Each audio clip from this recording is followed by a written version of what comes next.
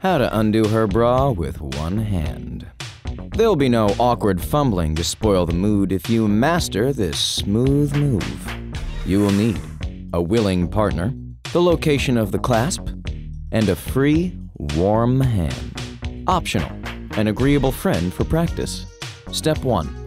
Continue kissing and stroking her face or hair with one hand while using your free hand to feel for the clasp to determine whether it's in the front or back. Step 2. Place your hand on her breast, over the shirt, and feel for a plastic clasp between the breasts. If you don't feel anything, it's probably a back clasp. She may be wearing a sports bra, which has no clasp and can't be removed with this method, or no bra at all. Step 3.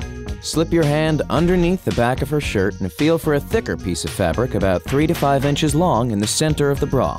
This is the back clasp. Before going underneath the shirt, make sure your hand is warm. A cold hand on the back is never welcome. Step 4. Remove tension from either a front or back clasp by grasping the fabric on either side of the clasp between 2 fingers. Then squeeze your fingers together toward the middle to release.